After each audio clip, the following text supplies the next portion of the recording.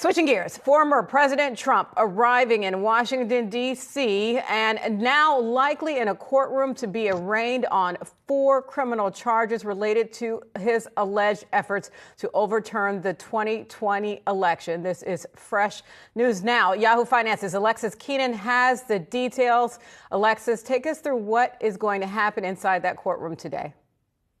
Hi, Diane. Yes, this arraignment, it's happening in federal district court in Washington, D.C. You can expect that it will take approximately 15 minutes if things go as they are typically planned. Trump will be advised by a magistrate judge that he has these 4 new charges that he's facing in connection with his alleged role to reverse the 2020 presidential election. Now, these 4 new criminal charges, 3 are conspiracy allegations, along with 6 unidentified co-conspirators. They are conspiracy to defraud the United States, conspiracy to obstruct an official proceeding, conspiracy against rights, namely those are the right to vote and the right to have your vote counted when you vote in a presidential or other election. And finally, there's an obstruction charge for attempting to obstruct an official proceeding. Now, the judge will ask former President Trump, if he is represented by counsel. He will be asked to enter a plea, most likely. And the judge will also set some discovery and motion scheduling for this case to go forward. Now, we may or may not get a trial date today. That's up to the judge, but we can expect when the trial date is set that it will be set for somewhere between 10 to 12 months from today. The judge must offer the former president bail, but we can expect that he will get the same bail conditions as he did in his prior criminal indictments, and that would be to be released on his own recognizance. I understand that he will not be having to sit for a mugshot today, but he will be fingerprinted. And a lot of questions, I think, will be swirling about whether these co-conspirators are people who the government knows who they are. They say known and unknown. And will they be people who the government is working on or expecting to testify against the former president in this case?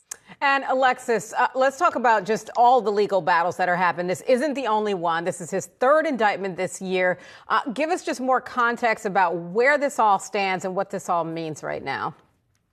Sure. So this is, like you said, it's the 3rd indictment in just a small span of 4 months. And to those prior cases, those 2 other cases, the former president pled not guilty. One is a federal case where prosecutors are alleging that the president kept classified documents after having left office. The other is a New York State case brought by prosecutors. They're alleging that the president falsified documents in hush money payments to that adult film star, Stormy Daniels. Now, I just want you to briefly take a look there at the screen. Take a look at the trial dates and where they would fall if things stand where they are set as of current in relation to the presidential election. You have that federal case over the classified documents set for May 20th of next year. And then you have the New York case before that, supposed to happen on March 25th of next year.